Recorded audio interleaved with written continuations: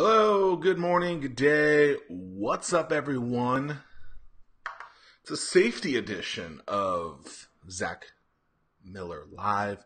The most entertaining and amazing couple of minutes of your weekday. So it's Monday, episode 56 is here. I'm excited because episode 100 of the 1004 show is tomorrow.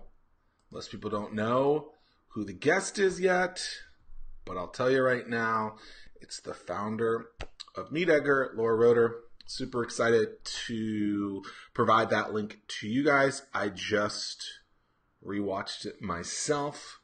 It's 51 or 56 minutes of glory. It's awesome. I embarrassed myself a little bit, so I'm super excited for that. So you guys will be able to see that starting tomorrow at 10 a.m. Eastern Standard Time. As you guys can see, I've got my handy-dandy helmet on because safety first, my friends. Safety first. I don't know if I'll keep this on the entire time. It's a blue helmet. I've been riding my bike to the gym recently, and I don't care what they say. The streets where I live are unsafe. They have bike lanes now. It's not enough. You need to have a helmet.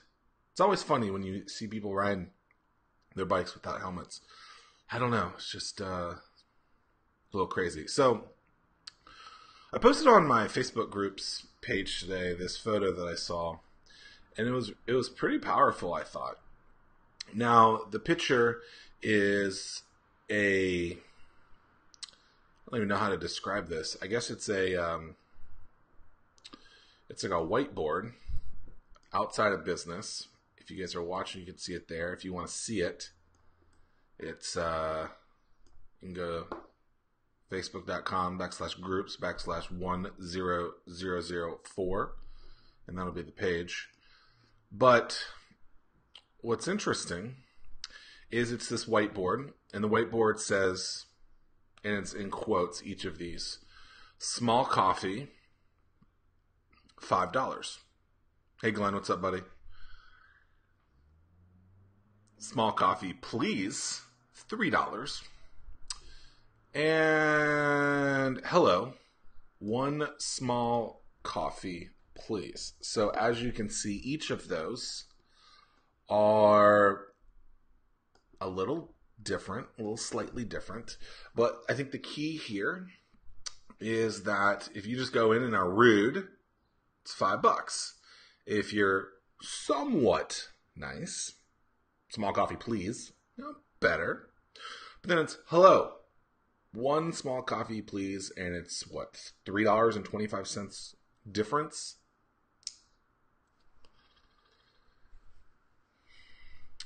Yeah, I mean, think about that. There are businesses that are built off of just being customer service focused, or just by being nice. Zappos. I don't know if you guys are familiar with Zappos. It was bought by Amazon, but basically they're an e-commerce giant that sells footwear.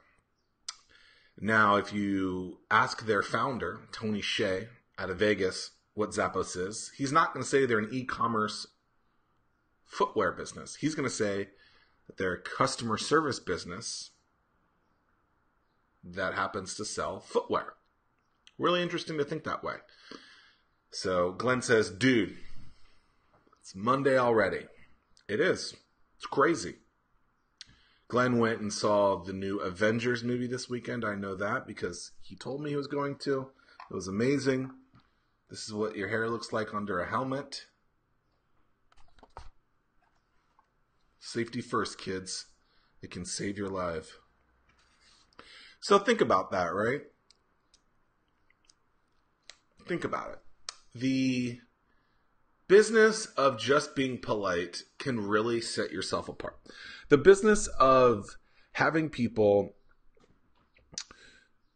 be rude to you when you're rude to someone, or someone is dissatisfied or pissed off, and they take that, and that is kind of how you run your business or run whatever you're doing. That's not a good scenario.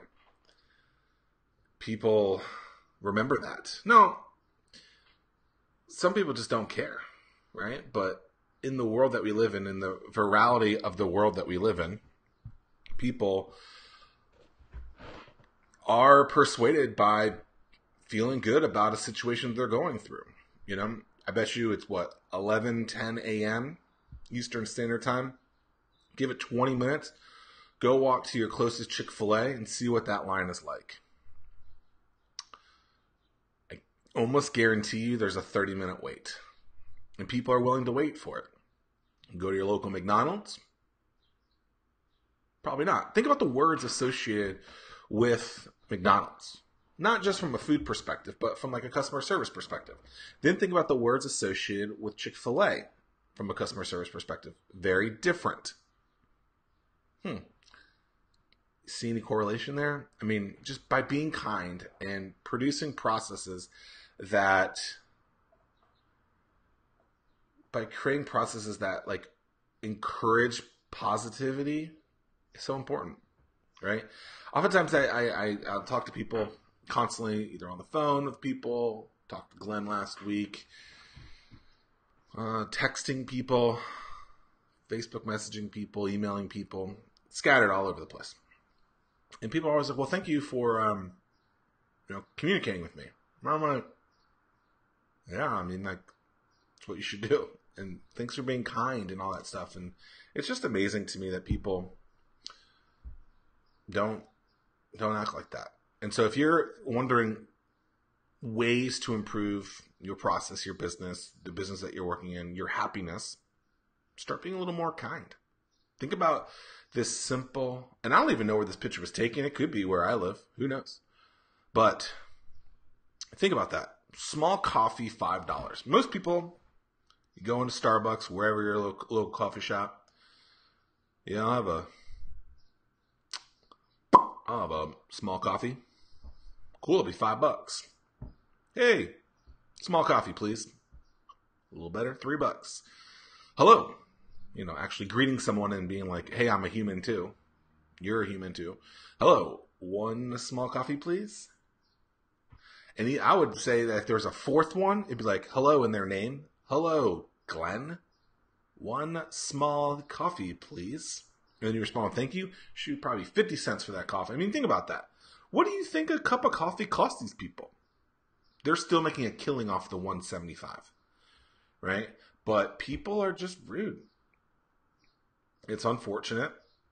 I'm reading this book right now. By reading, I mean listening. It's called The Subtle Art of Not Giving an F. It's very interesting.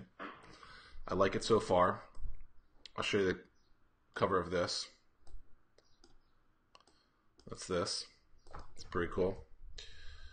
So this book, written by Mark Manson, who I'm still unclear who this guy is from before. But basically it's like you can only worry about certain things. It's really, really interesting. The book is there, but it's basically people worry about too much stuff. They worry about other people's opinions and all that stuff, and in like a wrong kind of way. And what's interesting, I wasn't thinking about these two being the same. But what's interesting is people are worrying oftentimes about things that they really have no control over, or that really aren't that big of a deal. What's the big deal if someone honks their horn at you while they're driving, right? Are you going to make that become the worst day of your life? No, it's probably not that big of a deal. But if we could think more like, hello, one small coffee, please, which is what I think Mark is really getting towards with his book, I think you're going to see a better life. And you can change these things, people. Like, I have ups, I have downs. Today, I'm an up. Hopefully all week I'll be an up. Got a big event on Saturday. My wife and I are going to. My good friend Tim and his wife Terry are going to. Maybe I'll see many of you guys there. It's called Wine Fest. It's fun. It'll be nice out. See a lot of drunk people there. It's just funny. It's funny to be at events like this. Glenn says, I'm off after 72 hours at the station, running my dogs and catching up on what I planned on doing Saturday. Ha! Behind. Love it. I don't have a crazy to-do list. I just don't. Like, I mean, the one thing right now is getting the book finalized. But other than that, and we're pretty close on that. Like, I would say that there's 4 parts of the book. 3 of the 4 are done. Waiting on one last part. He also says, "Hey, Rebecca, how are you? Wonderful to see you. You're right. Being polite costs nothing and may be more rewarding than you ever know." I think it's so true. And so while I'm using these two, and these people would probably never think that these two could be compared to each other, the book, Subtle Art of Not Giving an F. And that's really a book so far. I'm halfway through it, I would say, is about worrying about the things that actually matter. But I believe that you can take a lot of the principles in this book and use it in kind of that picture that I have posted above, where it's, I guess, outside a coffee shop. And the coffee shop is posting this thing on a whiteboard, how expensive their coffee is. And if you say one thing, you get it priced one way. If you're really polite and kind, you get it priced a different way. And I think all too often people live the life of number one, the small coffee, $5, because they just think that their lives need to run super fast and need to go crazy. And my favorite is when you're at the grocery store and there's a long line, people are like, "Oh my God." I'm like, well, what else do you have to do? If you don't wait in the 5 extra minutes here, you're going to wait for that 5 minutes somewhere else. And maybe that 5 minutes is going to allow you to not get hit by a car. Even just little simple things like that. I don't know, it's interesting how so many people will focus on the wrong things. They will focus on things that absolutely aren't going to make an impact at all in their lives. But think about that, right? Someone beeps the horn at you, and then you have the worst day ever around that. "Hey, Greg, what's up, buddy? Long time." Right? So I'm not even gonna drive a car today. I'm gonna take my bike. Got some meetings a little later. I'm ride my bike to it because it's nice out. Get in the bike lanes. Woo. But let's say that I was in a car and I sit at a stoplight. Someone's going to beep the horn at me. And a lot of people that would be in that situation where the horn is being beeped at them would then go on to have a terrible day. And I think in that case, it's unfortunate that the horn beeped at you. It really is. But just get over it. Don't let it get to you. Right? But then at the same time, be freaking kind. Don't treat people like crap. I held the door for someone. You guys, you lifelong listeners of Zack Miller Live, know that I hold the door for people. And people will... There's a dog barking. Hopefully he's okay. These people will stop and be amazed. I remember there was an older lady. Saturday, I held the door, and she was 5 to 7 feet away. She's walking in, and I just hold the door. So I'm sitting there, I'm not doing anything else. Right? I hold the door. She goes, "Oh my God, thank you so much. That was very nice of you." So of course, have a wonderful day. You too. These concepts aren't hard, people. By the way, I've realized this recently, that if you guys watch this live or watch it in video, it's almost like I'm doing something unique on my head every day. Not every day, but often, right? You got the helmet today. This is what helmet hair looks like. Also, not taking a shower. So I'll take a shower at the gym after I work out. But, I got a swim cap. It's coming, hopefully, from Swim Nerd. He was supposed to send that months ago, and he hasn't. But maybe this will be my shtick. What is Zach going to wear in his head today? Or will it be normal? That coffee is cold. So my buddy Tim has done this thing, and I want to know what you guys' opinion are. Do you guys drink coffee out of a cup like this? Out of a cup like this? I don't know, kind of just a coffee mug. Well, apparently, I should find this as I show this. Apparently, he has not cleaned his coffee mug in years. Now, I wasn't planning on doing this, but I might as well because it's live and you never know what's going to happen. So he has this coffee mug. I'm going to find the picture. Now, these are things Okay, yeah, here it is. Oh, we're gonna get to it. We're close. So he has this coffee mug that he calls well seasoned. I think that's a good word for it. Let me make sure this is it. Look at this coffee mug. I mean, he says that he has not cleaned this thing in a couple of years. So how does that work? How does that work that you have a coffee mug like this? I don't know. Now, Tim, if you're listening or you watch this later, I'm worried about you, man. Like, you got to clean that. Like, I didn't clean mine for a week. I rinsed it out last week, and I'm on day 8. I don't know if you guys can see this. That's what mine is right there from just rinsing. That's like a cast iron skillet right there. It's ridiculous. Tim, I'm worried about you. Greg says, I like these points you've made so far. I think I'll be using these in my call center training coming up this summer. Awesome. I mean, think about it, right? When you call and I use this example in the anomaly, it's like everything possible with your cable company is just not pleasant. So when I moved out of my office and started moving to my house, I wanted to make sure that the internet was fast enough. It wasn't. So I had to call the company. Well, I did it online. And I realized that we had a phone, like a landline phone line that was like $20 a month. This is how they get you people, by the way. And they're like, you cannot cancel. And I wanted to cancel this card. And they're like, you can't cancel this online. I'm like, excuse me? Like, that's the stupidest thing. Or like, oh, well, you're going to get a bundle discount if you keep that phone. Like, all this stupid, like, I don't want it. I don't use it. Like, here's the best advice I can give you on episode 56 of Zack Miller Live. When you're in a bad situation and you feel like crappy about it and you feel like the customer service is terrible, and you work in customer service, you have a customer service business, you are a bank teller, you work at 7-Eleven, wherever, I don't care. You see customers, you talk to customers, like, do everything possible to not do what you did when you felt crappy and uncomfortable and pissed off. If you do just that, you will do just fine.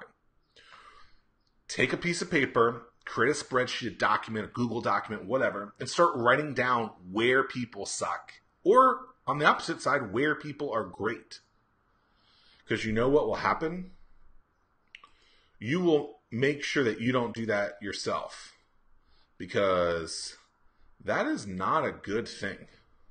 Like, if you know where people are, if you know where you feel like crap because of a scenario that you went through, that you felt uncomfortable, you felt pissed off, you had to, I don't know, do something that you didn't want to, write that down and make sure you don't do that yourself. I don't care what type of business you work at, you can be happy in it. I remember before I started eating healthier, my healthy food would be Subway.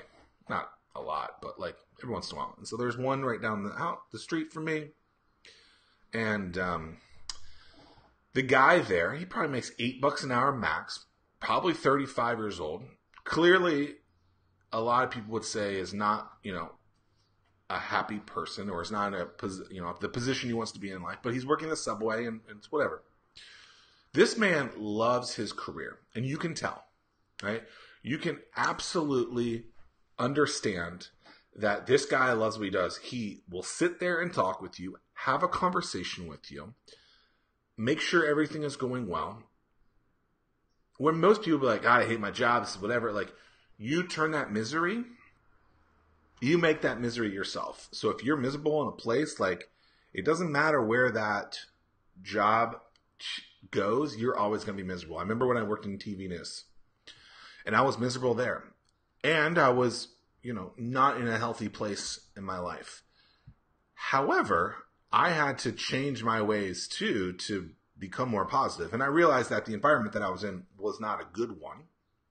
And that helped lead to negativity. So sometimes it is the career, but also like understanding that, you know what, you make it what it is. And by being positive, good things happen. You know, everyone, and I think this is what this book or that book, The Subtle Art of Not Giving a What? A Counterintuitive Approach to Living a Good Life by Mark Manson, is really about that. Like, you create the life that you want, and when you're not happy, it's because you can control that or not control it. So halfway through, we'll see where that goes. So wrapping things up, thank you guys all for being with me today on the 56th edition of Zack Miller Live, episode 100 of the 1004 show. It's like my third show. I guess I have 3 shows. I have the TV show, I have the live show, and then I have the long form interviews, the 1004 show. Announcing something big tomorrow on that. Having Laura Rhoda from Meet Egger. She'll be great. Is great. That was fun. I embarrassed myself a little bit. It's all good. That'll be out 10 a.m. You guys can see it here at that point. But let's think about this, right? By being positive and by being kind to others, what happens? You get cheaper coffee. Hopefully you clean your coffee mug, unlike Tim Ryan. Tim, I'm worried about you. It's okay. Tim has inspired me to do other things, including cleaning my coffee mug.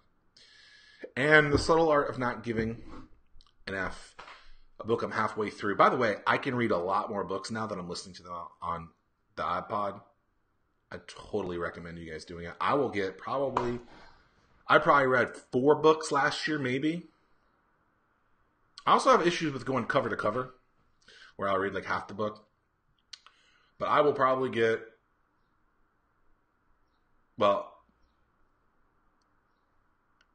I'm completely read 1 book, and I'm halfway through 2 other books. And then I'm going to the library today to figure out if that thing is true about this app. And if I can get free audiobooks from that, I might read a book a week. So that would get me to May, June, July, August. May, June, July, August, September, October, November, December. So 8 times 4. So I would be able to get 32 more books in. So 33, 34 books. It's going to be amazing. No, you can't take notes. That's what Chad Stenzel doesn't like about it. Whatever. But you can think about it. And I like it. It's been fun. Yeah, Glenn. Appreciate it. I'll be safe. Got my helmet on. I'm not leaving right now. I just want to put the helmet on. It's funny. So there we go. Be kind to others. Good things will probably happen to you.